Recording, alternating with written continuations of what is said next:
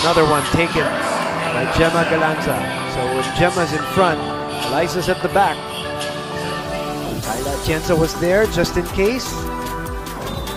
One man to beat, or one woman to beat rather. Estranjero to be sent over by Ceballos. Morado will go to the combination. Jema Galanza. Wow. Defense of Signal was not there for that combination play. Lisa Sato drawing the middle blocker in Ipak, then Jema Galanza going up for that combination play. Leo will go to the other side with a bump set. Tempiatura will put it up. With another game. Oh, wow. A former MVP in the PVL. You know, let's not forget that. Power of the flip of the wrist. Look at that.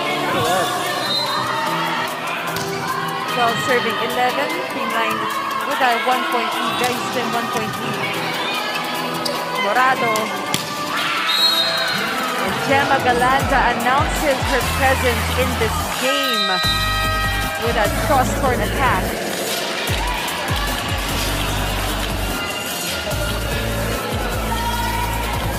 Way up in the air and just hitting that open spot. Scorer in the PVL. Combination play. Galanza with the finish. How sweet it is. Very nice execution.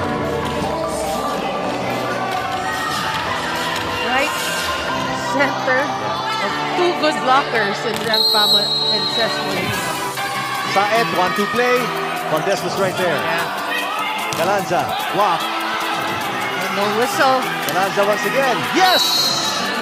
You know, whatever the read is, the previous play, no call. As long as the referee does not whistle, the play continues. Jema Galanza, right place at the right time. Ties the game at 15. Yeah, that was pretty. 18